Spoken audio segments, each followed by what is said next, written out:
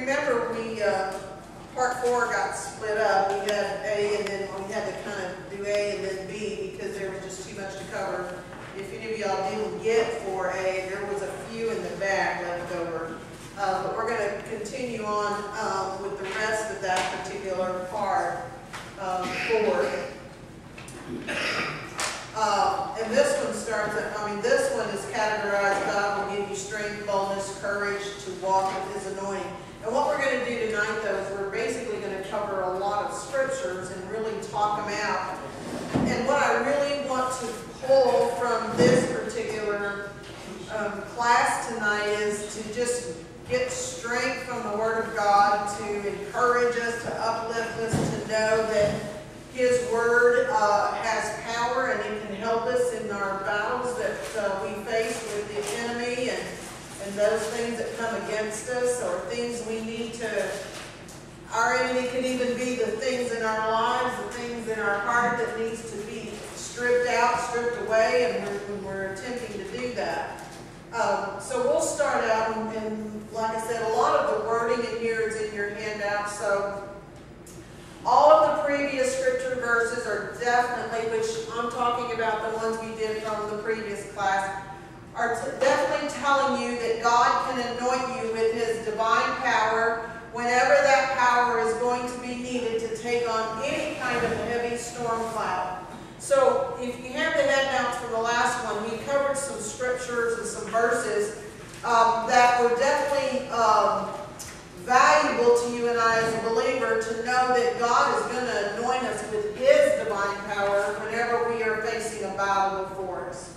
However, there is one more thing that you are going to need before God will release His power through you, and that one more thing is the mental strength, courage, and boldness to step out with His power, to actually use it to directly engage with your enemy. What am I saying?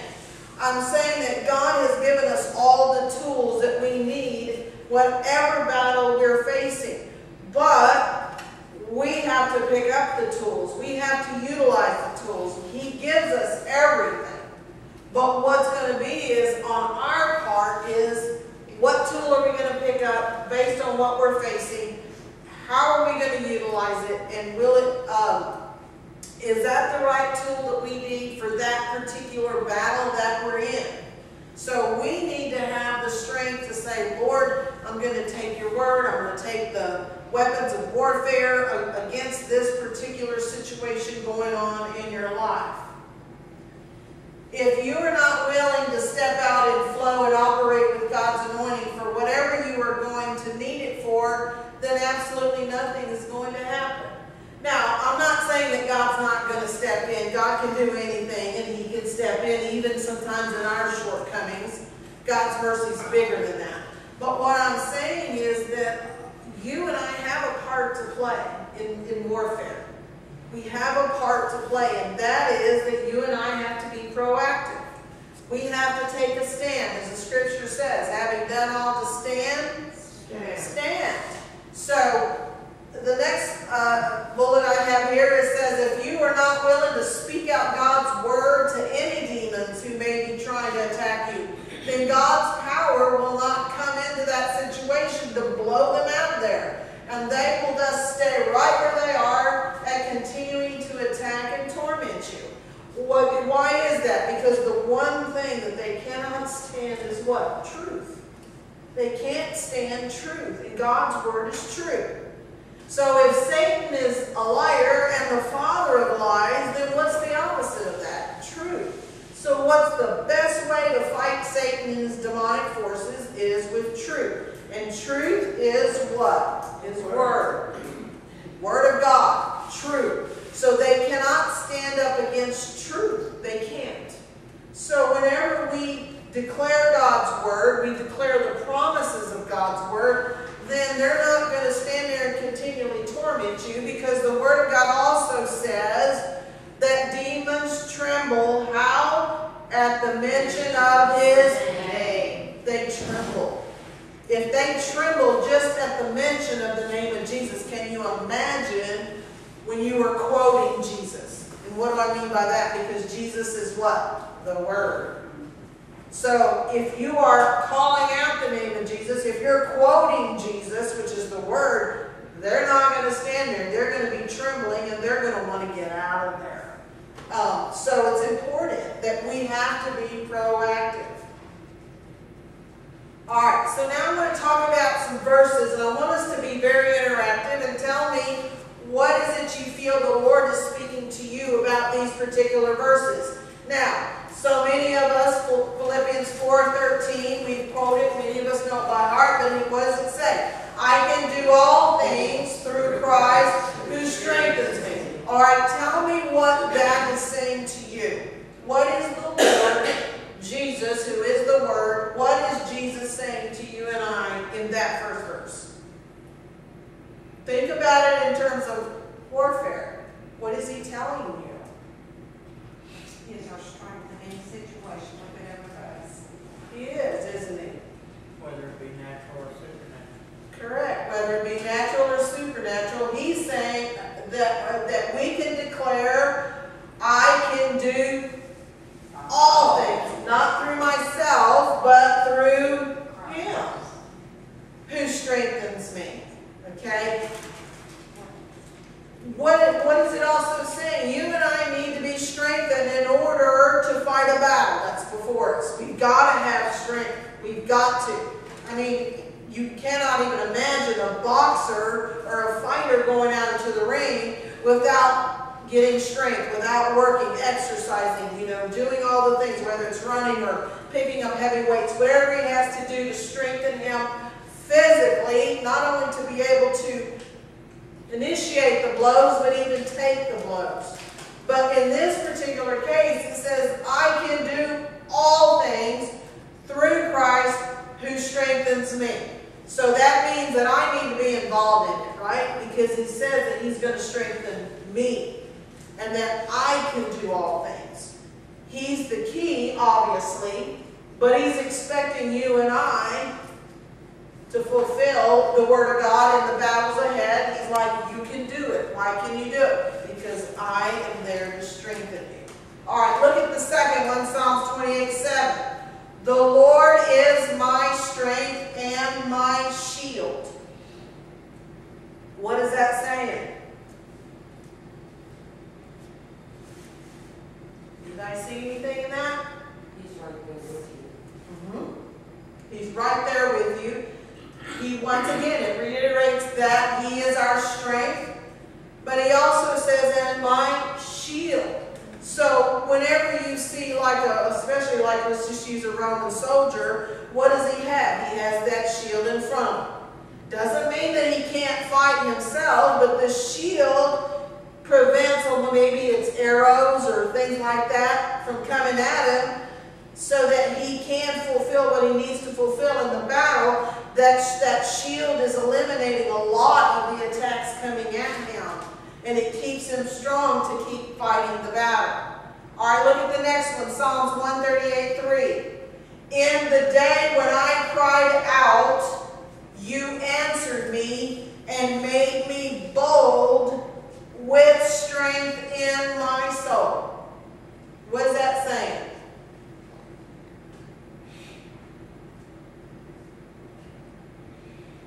Just ask for the strength. Yes. Ask for it. When he said, when I cried out, when we think of that, it's like, Jesus! He said, you answered me when I cried out on a particular day. And when I cried out and he answered me, it said, you made me bold with strength where? In my soul, from within. Because when you and I are up against anything, we all talk about, oh gosh, I had butterflies in my stomach, or I was so nervous, and I was anxious, and I was all this. But if he strengthened you so deep within your soul, it's going to give you the boldness you need, because the strength of the Lord is going to override any maybe inhibitions or things that we may, apprehension that we may have regarding whatever may be going on. A lot of times people, sometimes we get people ask us for prayer because maybe they have a court hearing coming up. Well, we all know just going before a court or a judge or anything like that, can put butterflies in your stomach. Okay? But if the Lord is there to strengthen you, and He's there to even give you that boldness deep within your soul, you're like, man, Lord, we got this. Because what? You are the righteous judge. You're the ultimate judge. So I'm going to just trust in you, and I cry out to you for strength. All right. You know what just came to me? Mm-hmm. It says, hold on a second, I got to adjust it. In the day when I cried out, you answered me. So I cried out, but you know what I did? Stuck around for the answer.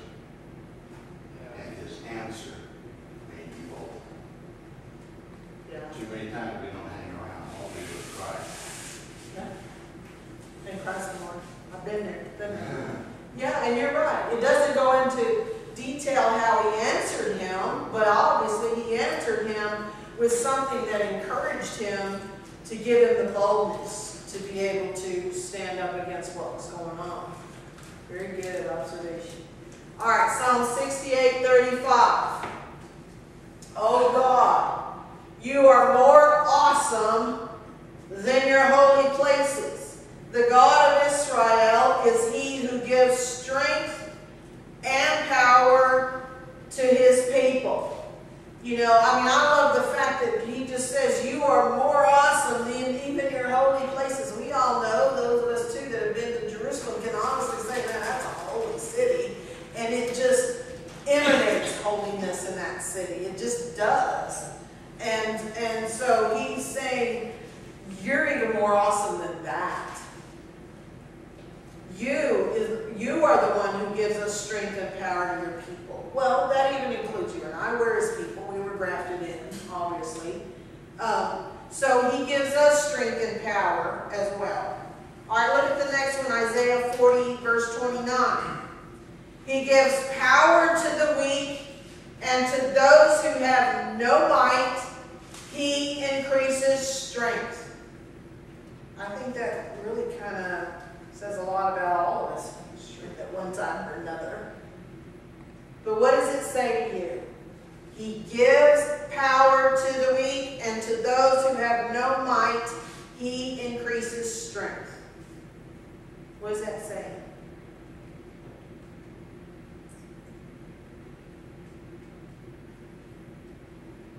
In our weakness, He makes us strong. Yes, He carries us through our sicknesses He does. because He sustains our spirit.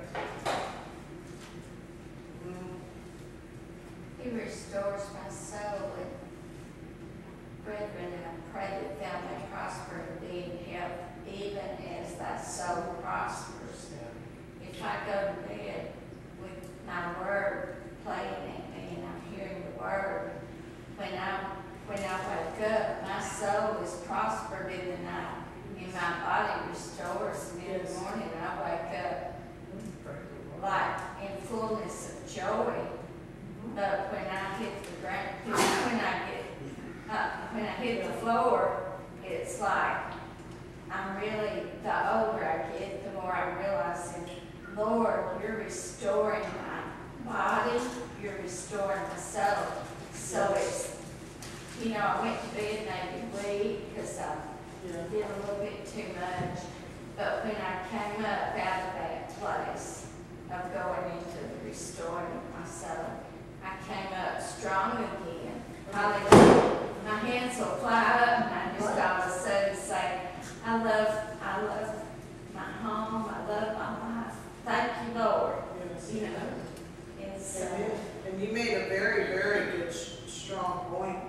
You know, that scripture that says, you know, He desires that we prosper and be in health, even as our soul prospers. And you're right. You know, no wonder He says, walk in the Spirit and not in the flesh. Because as your spirit is strengthened, and as it prospers, then your physical body's going to reap the benefits of that. But if we're in turmoil spiritually within ourselves, does our body not reflect it? Do we not start feeling it in our physical body when our inside is in turmoil? Then we begin to, you know, have some physical issues going on. So that's a very good point to that particular. Anybody else before we? Well, if you look at the first part of it there, before we even asked for anything, it said you are more awesome than your holy places.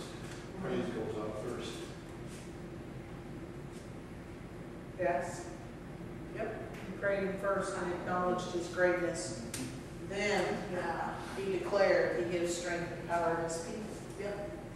You know, I want to say this since we're giving God the thanks. In Psalm 28:7, where it says, "The Lord is my strength and my shield," that verse ends in, "Because I trust in you, I burst out in songs of thanksgiving." And you hear that so much, especially from our generation. We're just so thankful for God, what He's done for us and our children, our grandchildren, and our friends, the sick, and everybody we lift up to the Lord in faith. We're thankful that we're able to even do that. That's right. That's right. You know, I mean, that brings up a good point. I mean, y'all know we send out the prayer requests and we text them out, and why do we do that? Number one, because we want to be a praying church and a church that intercedes. But to be a part of it, like what you said, but even to be a little part of someone receiving healing or encouragement or financial blessings or whatever the prayer may be about, healing, to play a little part in that is a blessing, you know. It's a blessing to be able to help somebody. All right, let's look at this one, Proverbs 3:26. "For the Lord will be your confidence and will keep your foot from being taken." Okay, why is that important to me? It has significance to me. And the reason is he's sitting on that back table. When the surgeon said, "I'm going to take your son's foot," after they already took his arm, which was done before I could fly out to San Antonio, they had already taken his arm. And then they told me, "We're going to take his foot." And I said, "Why?" And he said, "Because it was just dangling by a tendon." And they said, "Because it would be easier for him to recover quicker if we do that. Because if we leave the foot, then he's going to maybe have a year of rehab and, all of that. Therapy, all of that." I go, "Well, he's 27 years old. He's strong enough to handle that." I said, "No, you already took his arm. Don't take his foot. Because at least then he can walk." And so when I cried out to the Lord, I said, "Lord, I'm crying out to you," like that one said, "Where you cried out to me." I cried out to the Lord on behalf of Brad, and I said, "Lord, no. Do not let them take his foot, Lord. Do not let them."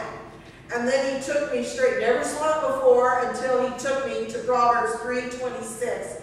And it says, "For the Lord will be your confidence and will keep your foot from being taken." That's the verse the Lord gave me as a mother to hold on to. And then guess what? He has his foot. Yes, he had to go through a lot of therapy. Yes, he had to go through a lot of surgeries. But he's walking. But the Lord gave me that promise. That was to me warfare going on for my son's life. He was in a coma, and I was crying out to him. And he gave me that, and I thought, wow, of all the verses, one that actually is about what I was crying out to him for. All right, Proverbs, Job 17:9. "Yet the righteous will hold to his way, and he who has clean hands will be stronger and stronger." Now, what does that say? Is that saying there's a requirement from us, isn't it? What would that requirement be?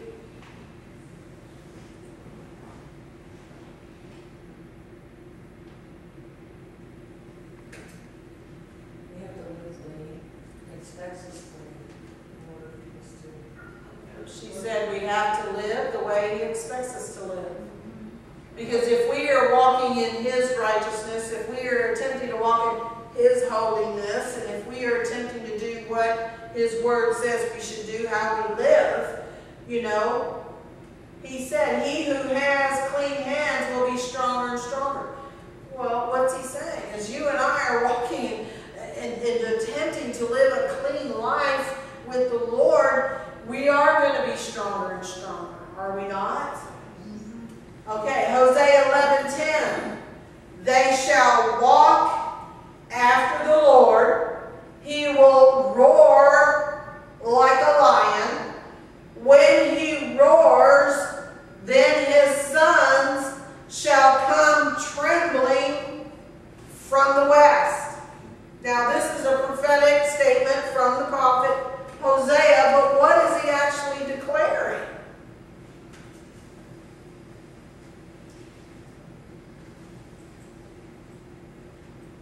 They will follow the exact footsteps. The exact footsteps of who? The Lion of Judah. Okay, Jesus, also known as the Lion of the tribe of Judah. They shall walk after the Lord. If we are walking after the Lord, and He is the Lion of Judah, it says He will roar like a lion, and when He roars, then His sons will come trembling from the west. Now, we all know there's deep, deep prophetic meaning to all of that. But you can see that what I really wanted to focus on is walking after the Lord. We all know that when we see a lion, do we not tremble? Why? Because he's strong, he's powerful. And if he needed to, he could tear his prey apart because he wants to eat. And he's going to conquer what he's trying to get a hold of, whatever animal that might be or whatever, his prey. That lion is fierce. He's strong. He's not afraid. He's going after what he wants to go after. So for you and I, if we are of the lineage of the Lion of the tribe of Judah, Jesus, then we need to have that strength and boldness like a lion does, to where we won't just quit and give up, but we are going to continue to press through and persevere and keep going until we have accomplished what we needed to accomplish in order to either survive or to grow or whatever, which that lion, you know, he's doing it to eat so he can stay strong and healthy and live and all of that. But for you and I, spiritually speaking, if we are to be like Jesus, the Lion of the tribe of Judah, and a situation is before us and we know it's Satan attacking us, then my goodness, let's roar like a lion in that situation. And He's going to back up. If we sound like Jesus, if we speak the Word of God with boldness, Satan's going to back up. Chris, Yes, ma'am. is this roar kind of like that wailing mom? Or are they wailing because they're in mourning? The Jews at the Wailing Wall, they are mourning for their Messiah. Many of them go to the Western Wall, the Wailing Wall, and they are praying and moaning and crying out for their Messiah to come.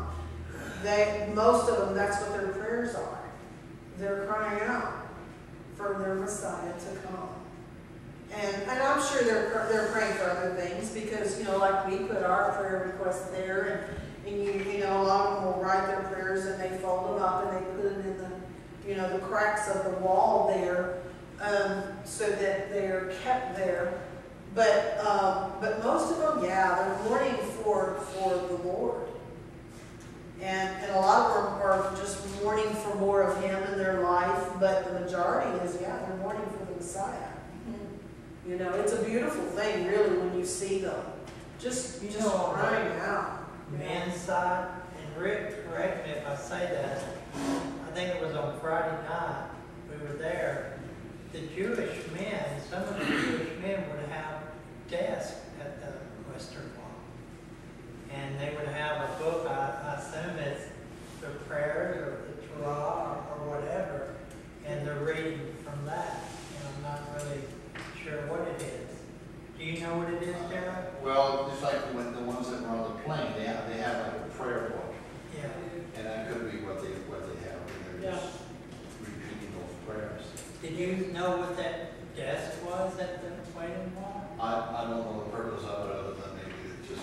comfortable or something, I don't know. But Yeah, it's just a miniature desk that they can carry up there, sit down with their little stool and sit there.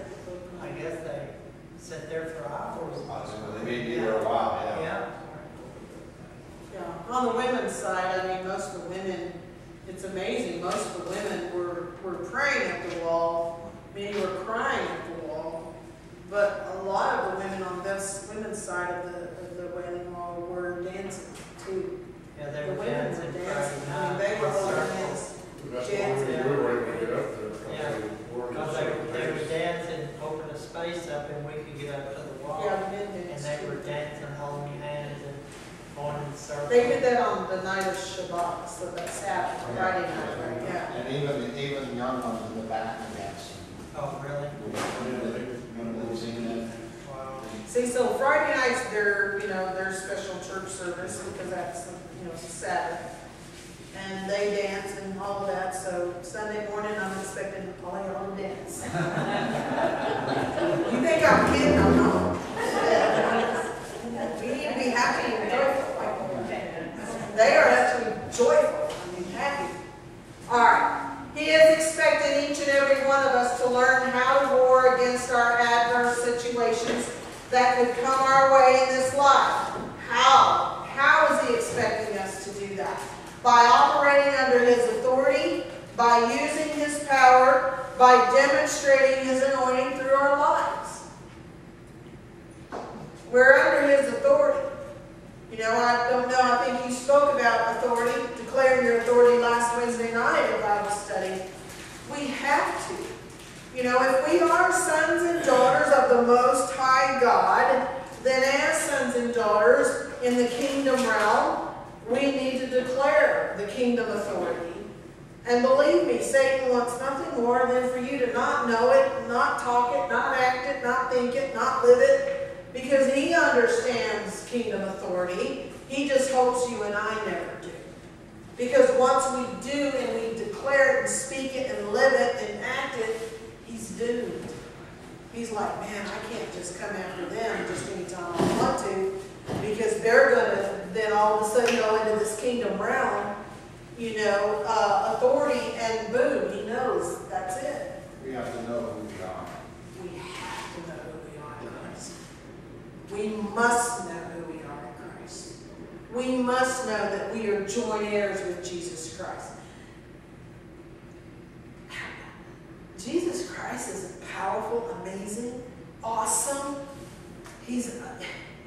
There are no English words to describe him. The Son of the living God who conquered death, hell, and the grave. On Golgotha, when the cross went down on top of Golgotha, what happened? Remember? He destroyed and bruised the head of Satan. Okay.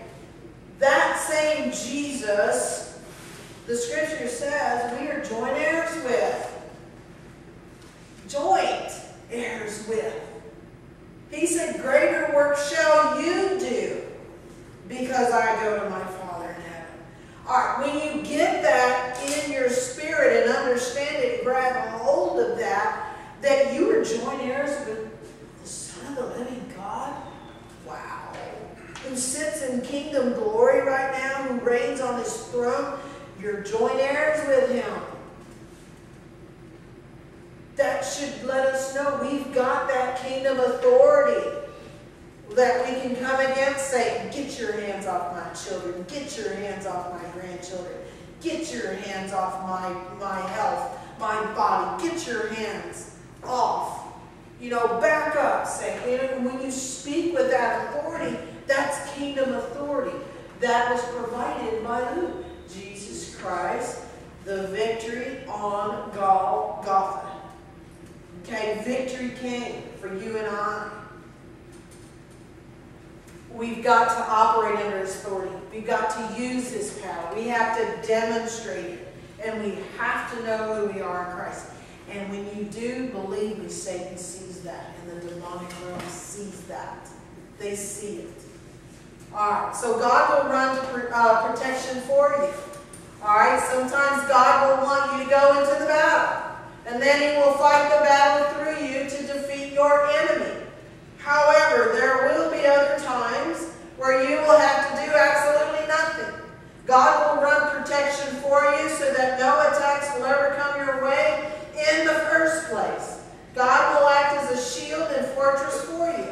You know, sometimes we get into situations, and it might be a battle that's before us, that maybe God opened the door a little bit for you to walk through. Doesn't mean His eyes are on you, but maybe He wants you to be victorious in this battle. Why? To strengthen you. To strengthen you. To let you know He is with you. To show Himself strong to you. Because how are you going to ever know how good God is, how great God is, how big God is, unless you've ever seen Him in operation? You know, sometimes, you know, we may be saying, Satan, I rebuke you, and the whole time it might be God saying, I want to show you something about me through this situation. That's where wisdom comes in. And sometimes I may not know if I'm in the middle of something or a battle or a trial or whatever. I just say, Lord, let me learn something from this. As I'm going through this, Lord, let me learn something from it. How I can grow in knowledge of you. How you can show yourself strong to me through this situation. You know, because I want to make sure, Lord, if I'm going through this and not knowing if it is the enemy attacking me or maybe God is wanting to show me something, either way, I'm like, Lord, even if it is the enemy attacking me, Lord, how can I learn and grow from this situation that I'm going and I'm facing? How can I know you more? Because I know, Lord, you're going to show yourself strong, and the victory is going to come. Because the victory already came on the cross. So I know a victory is going to come. But what can I learn from this? To see the enemy's tactics and manipulations and strategies, so that the next time when I see this coming, I know where it's coming from and how I can defeat it or how I can be proactive. Stay right there for a second. Okay. I want to expand on that where you say, give an example. Where you say, however, there will be times where you will have to do absolutely nothing. I want to give you a good example. About 21 years ago, Chris had a stroke. She was in the hospital. She couldn't do nothing. Couldn't even pray for herself, couldn't do nothing. She just was existing.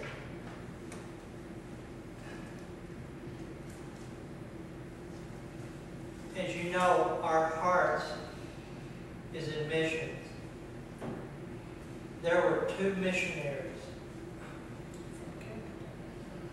who came there, said, God sent us here. And they told you to tell me, tell Chris that we got this. We've got you covered with prayer. There's some time where you can't even pray for yourself. And you've got to have the body of Christ to be able to pray for you. And that stuck out more than anything. However, at times you will have to do absolutely nothing because God will go before you and He has prepared the way for you. And that, you know, did she have immediate healing in her body? No manifestation according to my eyes. She was released from the hospital. She still couldn't do nothing.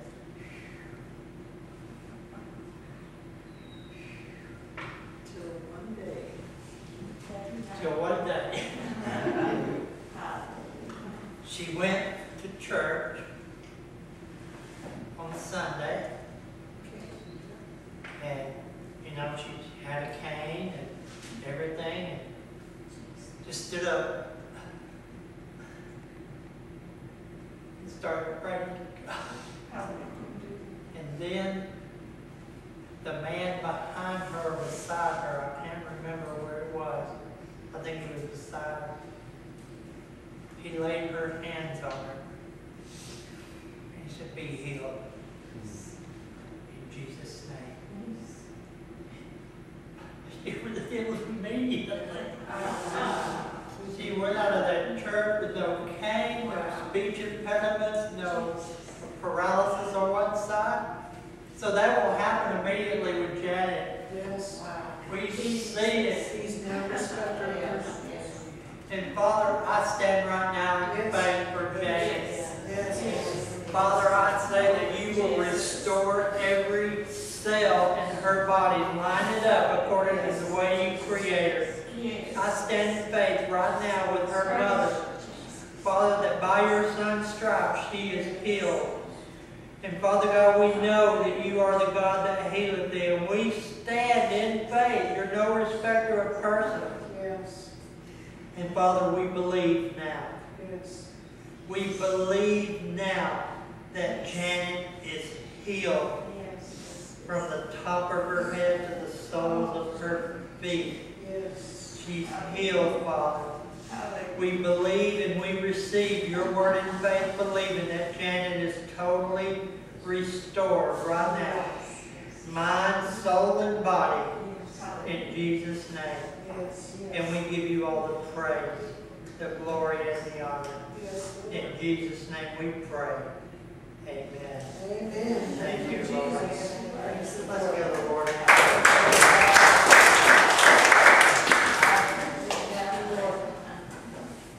Alright, so God will be what? Your hedge, your stronghold, your refuge, your strength, your fortress, your rock, your deliverer, your savior, your defense, your light, your front and rear guard. He will be that for you if you let Him. If you let Him. He will be your stronghold. He will be your hedge. And even if sometimes, like in that case, I had 3 mini strokes in my life. Doesn't mean He's not my hedge. He was still my hedge. He still was.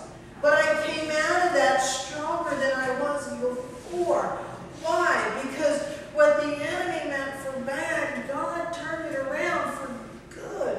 And because I could stand here when I couldn't even use my arm and use my leg, and He had to even bathe me because I couldn't do it. God was still my strength. He was still my refuge. He was still my hedge.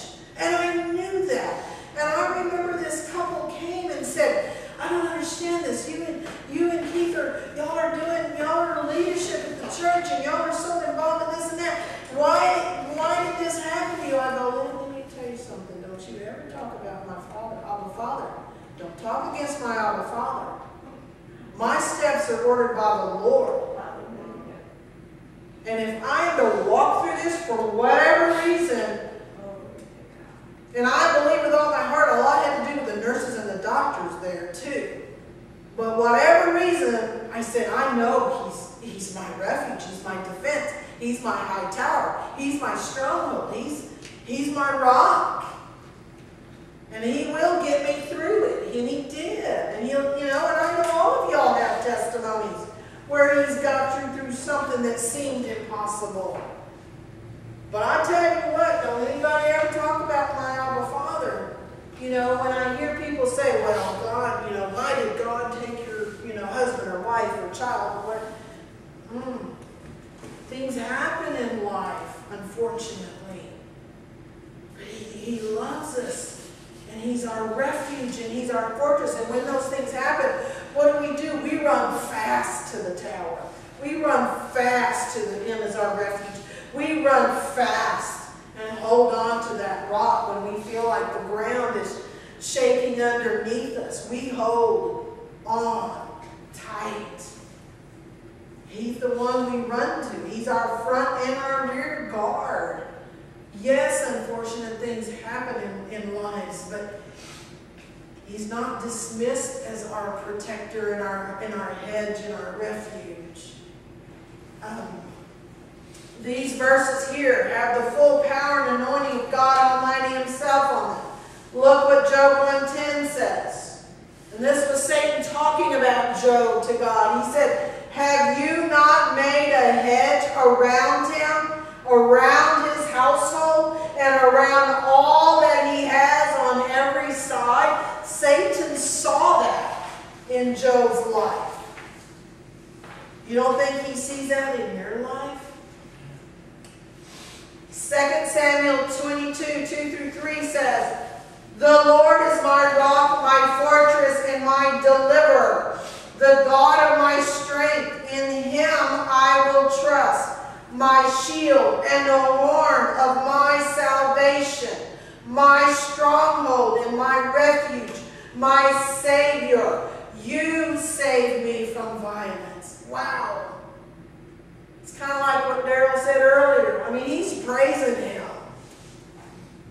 You're my rock. You're my fortress. You're my deliverer. You're my strength. Oh my goodness, my shield, my stronghold, my refuge, my Savior. Psalm 62, 1-2 says, "Truly my soul silently waits for God. From him comes my salvation. He only is my rock and my salvation. He is my defense. I shall not be greatly moved." You notice he said, "Truly my soul silently waits for God." Sometimes let's quietly wait for him. We're still and we wait silently for him. Amen. All right. Here's the verse here. 2 Thessalonians 3:3. "But the Lord is faithful, who will establish you and guard you from the evil one." What is the Lord saying to you in this verse?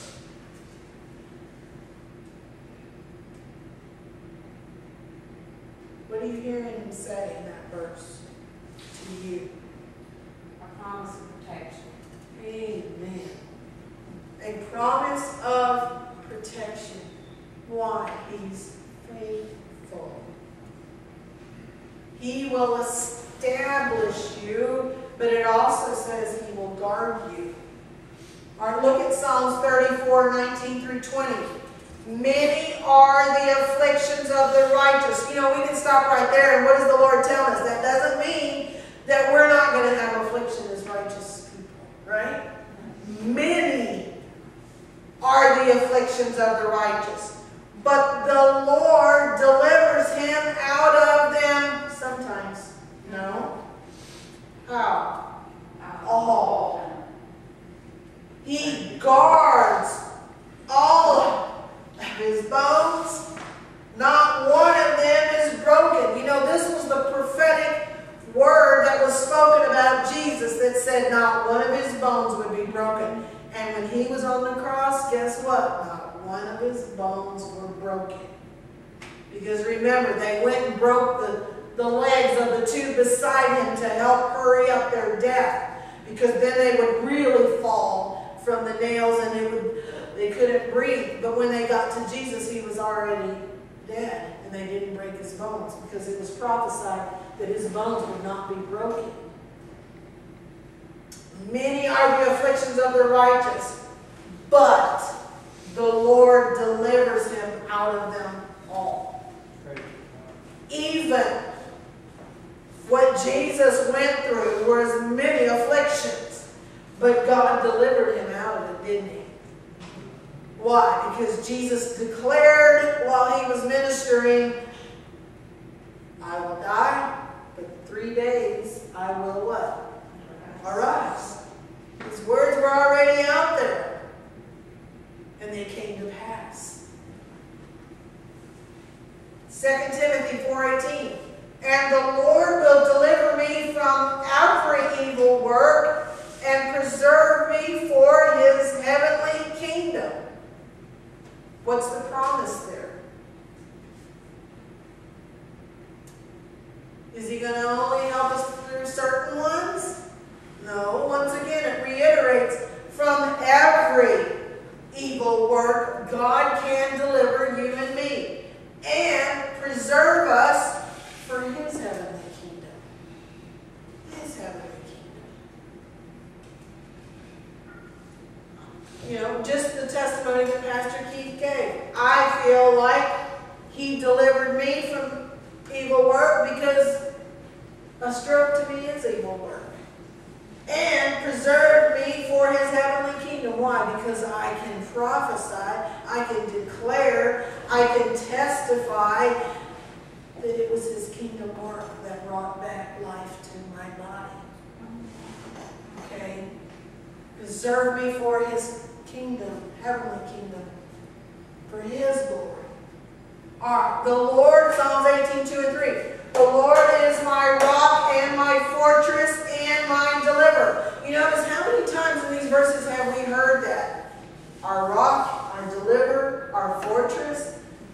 My God, my strength, in whom I will trust. My shield and the horn of my salvation. My stronghold. I will call upon the Lord, who is worthy to be praised. So shall I be saved from my enemies. That's a promise. And you can even quote that to the Lord Almighty. When you're going through something, you're worthy to be praised, and you will save me from my enemies. From my enemies, Lord. Why? Because you're my rock, you're my fortress, you're my deliverer, you're my strength, you're my shield, you're the horn of my salvation, you're my stronghold. That's why, Lord. Psalms 37, 39, and 40 says, but the salvation of the righteous is from the Lord. He is their strength in time of trouble. And the Lord shall help them and deliver them. He shall deliver them from the wicked and save them, because they trust in him. Now, is this a verse that someone who doesn't know the Lord, and once they accept the Lord, is that not for them too? Yeah. He's going to deliver them from the wicked and save them. Why? Because they trusted him to say, Lord, I acknowledge you as my Savior. I acknowledge you as my Lord. The Lord shall help them and deliver them. Why? Because salvation comes from him. All right. Romans 8:31. If God is for us, who can be against us? Boy, that's almost definitely self-sustaining right there. Psalms 46, verses 1 and verse 5. God is our refuge and strength, a very present help in trouble. Therefore, we will not fear, though the earth be removed, and though the mountains be carried into the midst of the sea. God is in the midst of her. She shall not be moved. God shall help her just at the break of dawn. Well, you know, if we think about that, though the earth be removed and though the mountains be carried into the sea, well, we all know if we saw a mountain being thrown into the sea, that's a big thing. That's a powerful thing. Even if that happens, the Lord says, don't fear. Because what? He's our refuge and strength. A very present help in trouble. So it doesn't matter whether something going on in your life seems impossible, seems big, and seems really, like intense. It doesn't matter. Because that's basically what he's saying. That it's beyond your even capability. Because we would never think of a mountain being thrown into the sea. That's a big thing. But if we're going through something that in our lives and we feel like it's so big that, Lord, how are we going to ever get out of this? Or how is this going to ever be resolved? And it's like one thing after another after another. But to God, it's just a mountain that's going to be thrown into the sea. He's just saying, don't fear, because he's your strength, a very present help in trouble. Psalms 56, verse 3 and 11 says, whenever I am afraid, I will trust in you. In God, I will praise his word. In God, I have put my trust. I will not fear. What can flesh do to me? In God, I have put my trust. I will not be afraid. What can man do to me? You notice how he's repeating that. It's like he's saying, okay, if I keep saying it, I'm going to get it. Those who trust in the Lord are like Mount Zion, which cannot be moved, but abides forever. As the mountains surround Jerusalem, so the Lord surrounds his people from this time forth and forever. And there are mountains that surround Jerusalem. They are, and they've been there for thousands of years. Psalm 66:8. Oh, bless our God, you peoples, and make the voice of his praise to be heard, who keeps your soul among the living and does not allow your feet to be moved. Okay, if we feel like we're on shaky ground and there's something really intense going on in our life, your feet are not going to be moved. It doesn't matter what's going on around you. He's got you on solid ground, spiritually, more than anything. In Isaiah 46:4, even to your old age, I am he, and even to gray hairs, I will carry you. I have made and I will bear, even I will carry and will deliver you. So for those of us that are gray-haired, he's still got us. We have to have hair. Well, y'all have some on the sides at least, right? Oh, he got it.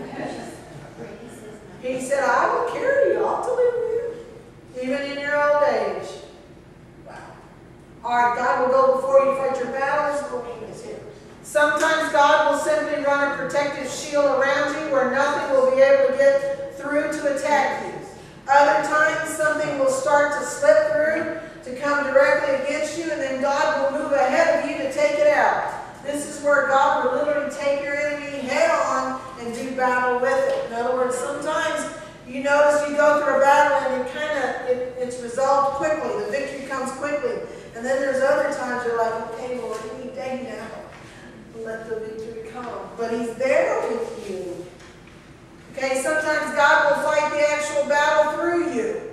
Other times he will simply tell you to hold your position and do absolutely nothing. And then he will move himself to completely take out the attack coming against you. This is where God shows you how powerful and how awesome he really is when he moves into battle to personally protect you. There was nothing that I personally could do when those strokes came on me, but he could and he did. That was one where I could do nothing. But he could and he did. All But right? you had Aaron beside you. Moses had Aaron, you had Keith. And he helped you to get ready and get in that car and get there. Amen. You did. You did. All right, these are two major powerful verses telling us that God can be a man of war if he needs to be. Exodus 15, verse 3 and 6 says, the Lord is a man of war. The Lord is his name. Your right hand, O Lord, has become glorious in power. Your right hand, O Lord, has dashed the enemy in pieces. And in the greatness of your excellence, you have overthrown those who rose against you. You sent forth your wrath, which consumed them like stubble. Well, that tells you right there, man, that gets me all pumped up to know that my Lord is going to be there when the battle comes. He's a man of war. And when Satan comes and attacks his sons and daughters, he's that man of war. And in Psalms it talks about he will run and leap over mountains and hills to come to your rescue.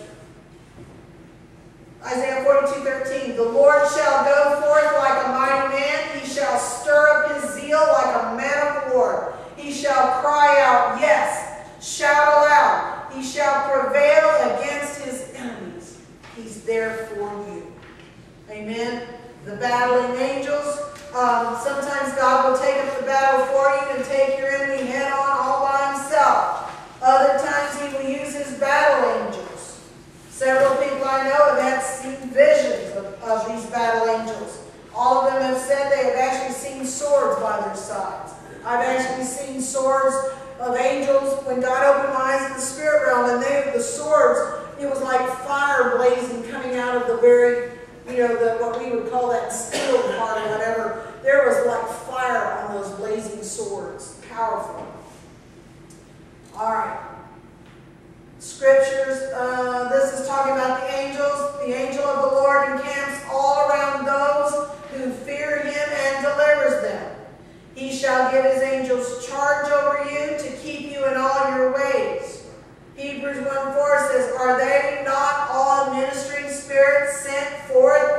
minister for those who will inherit salvation. If you are saved, then God will send His ministering spirits, which are angels, to minister to you. 1 Chronicles 21 says, Then the Lord commanded the angel, and he returned his sword to its sheath. But David could not go before it to inquire of God, for he was afraid of the sword of the angel of the Lord. And just like God, when He pushed Adam and Eve out of the Garden of Eden, what did He do? He had two angels standing guard with what? Swords drawn to keep Adam and Eve from going back in. Alright. 2 Kings 19:35, And it came to pass on a certain night that the angel of the Lord went out and killed in the camp of the Assyrians 185,000. And when the people arose early in the morning, there were the corpses all dead. God uses angels to destroy the enemies of Israel. Acts 12:23, Then immediately an angel of the Lord struck him, because he did not give glory to God, and he was eaten by worms and died. Ouch. Alright, I ended with this. This is the most powerful visual, because I'm a visual. Only the Word of God can do this. And if you see that as the Word of God hugging you, holding you, surrounding you, giving you that encouragement, giving you that love, giving you that strength, to me that speaks volumes. I'm going to jump way back. And you don't need to know that. Okay. And I think we miss the truth in a time like this here. Okay. It says, God before us, or God before you, who can be against you? Yes. That's the question. Who can be against you? You can be against yourself by the words that you speak. If we speak over ourselves in affliction, Yes. then we speak against ourselves. Instead of speaking up the word of God. Yeah. Amen. Anybody see anything in this that ministers to them? I mean, visualize that and remember that. His Word can make us feel peaceful and safe and secure. Amen.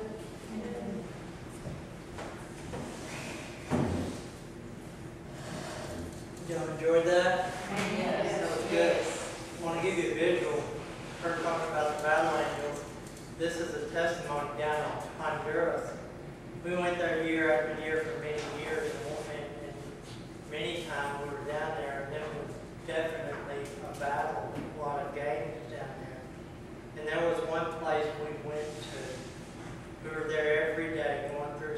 In fact, the government had the troops there to guard us. And the last day, all these people started coming in, these gang members and all that. And we got our translator to ask them, why didn't they come in before today?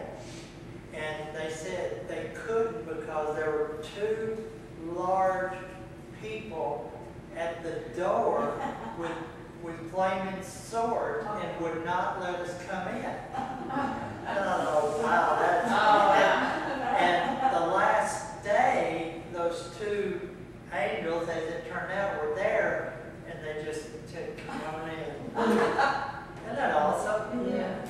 Oh, man. Best Star Wars. I know it. Oh, and I forgot to tell y'all, y'all see that there's prayers, those are just sample prayers on the back. All right, well, let's receive His word in faith. Let's read this prayer after me. Dear Jesus, Dear Jesus, we receive your word in faith. we receive your word in faith, That your word is true. that your word is true, And because of your word, and because of your word, we walk we walk in total victory. in total victory. We receive your word now, We receive your word now, believing believing that we are more than conquerors. that we are more than In conquerors. Jesus' name. In Jesus' name. Amen. Amen.